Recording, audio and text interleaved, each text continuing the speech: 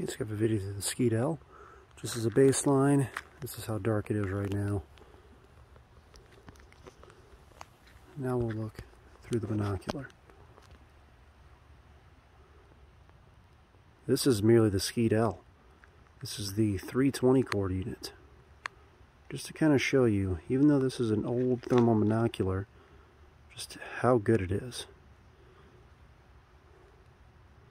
Bunny right here. 60 hertz refresh rate. Still quite a lot of detail. We got a deer right here as well. 2 deer. You can tell this isn't quite a 640 binocular, but I'd say that this outcompetes any 320 chord unit that you can think of. Show you some detail in the tree. Looking out to this field. Bunny. Some chairs in the back of this house. And like I said, this is a 640.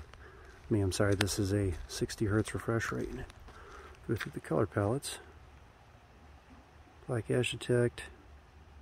White Hot. Hit around in White Hot. Black Hot. I think this unit definitely looks best in Black Hot.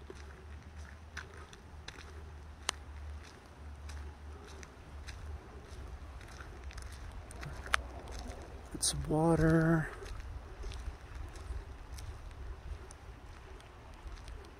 Deer again. Pretty close up.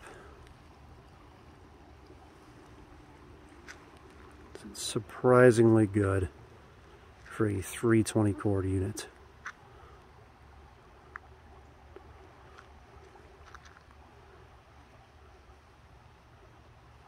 It's like your grandpa doesn't want to give up his driver's license at 90 years old and is still surprisingly good at driving.